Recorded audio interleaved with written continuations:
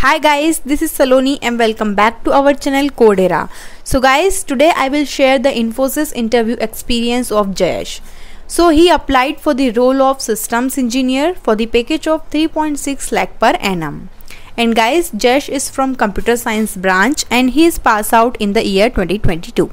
So now let's see what was the questions interviewer asked him. So first, interviewer asked him to show his ID proof. So you can use your college ID or any government ID like Aadhaar card or PAN card as ID proof.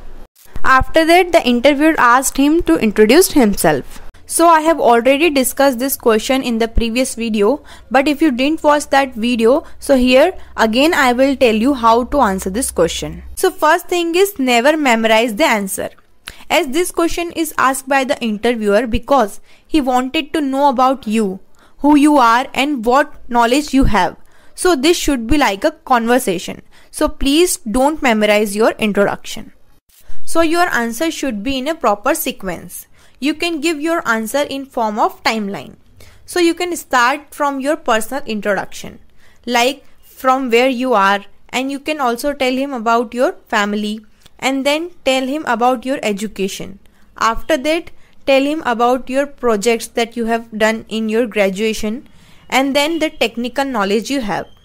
And in last, you can share your achievements and your other interest. And please remember one thing, always tell the truth in your introduction, so that if the interviewer asks you something from your introduction part, then you will be able to answer those questions. And one more important thing is, don't give a very long answer for this question. So your answer should be brief and properly communicated. So guys, after that the interviewer asked him what is IoT. And guys, in this era of technology, you should know what are the trending or new technologies, especially if you are an engineer. So in answer of this question, you can say like, Sir, Internet of Things refers to the network of physical devices or objects called things. These devices are embedded with sensors, electronics, softwares and so on, which enable them to collect the data and share it with the other internet connected devices and systems without human interactions. So you can give this brief definition about the IoT. So after that, the next question interviewer asked him was, what is the difference between object-oriented programming system and procedure-oriented programming system? So guys, I have already created this video, so you can check out that video link in the description box. So after this, the next question was, what is cloud computing? So guys, again this is one of the most trending technologies. So in answer of this question, you can say like, cloud computing means storing and accessing the data and programs on remote servers that are hosted on the internet instead of computer's hard drive or local server. And cloud computing is also referred to as the internet-based computing. And it provides on-demand availability of computer system resources. And these resources include applications, computing, storage, networking and so on. And Google Drive, Dropbox, AWS, all these are the example of cloud computing. And guys, I would suggest you to prepare the definitions of some of the trending technologies like AI, machine learning, blockchain, cloud computing and so on, because it will help you a lot in your interviews. So after this question, the next question interviewer asked him was, what are the constructors?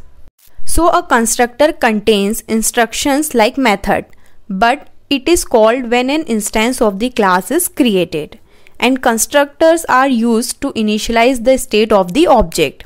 And when the constructor is called, memory for the object is allocated in the memory. And there are two types of constructor. First is default constructor and the second one is parameterized constructor. And guys, if you want to know more about the constructor in detail, then you can also check out this video. So the next question interviewer asked him was, what is the OOPS concept? So to answer this question, you can start by giving a small definition of object-oriented programming. And then you can specify that 6 major object-oriented programming concepts, which are object, class, encapsulation, abstraction, inheritance and polymorphism. After that, explain this concept with real life example. And here real life example are very important, because when you tell the interviewer about these examples, then he became to know that you really know this concept and it's working. At that moment, you are not like those candidates who just memorize the definitions. So this real world example will add more credit in your selection. So after that, the interviewer asked him 2 questions based on joins. So he asked what is inner join and what is outer join.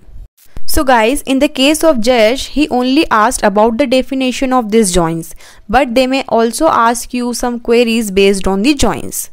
And guys, if you want to know more about the SQL joins and the SQL query on joins, then you can check out my previous videos, and the link of these videos is in the description box. So after that, the next question interviewer asked him was what is primary key and the foreign key. So for primary key, you can say primary key is a column or a group of columns in a table that uniquely identify each row in that table. And a table can't have more than one primary key. And primary key can't be duplicate and it can have only unique values. And for the foreign key, you can say foreign keys are the column of the table which is used to point to the primary key of the another table. And foreign keys establish a relationship between the tables. And it can be null as well as may contain duplicate tuples. And in the last, the interviewer asked him, do you have any question for me? So guys, don't miss this opportunity, because most of the candidates say no, I don't have any question. But you should ask question, because it shows that you cares about the organization.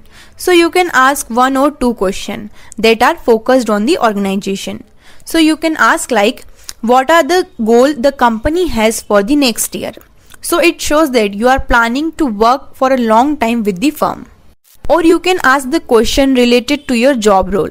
So you can ask, if I selected for the role, then what could I do in this role to help you achieve your vision? It shows that you are really interested in joining the company. So this is how you can answer this question. So guys, that's all about today's video. I hope this video will help you in your interview preparation.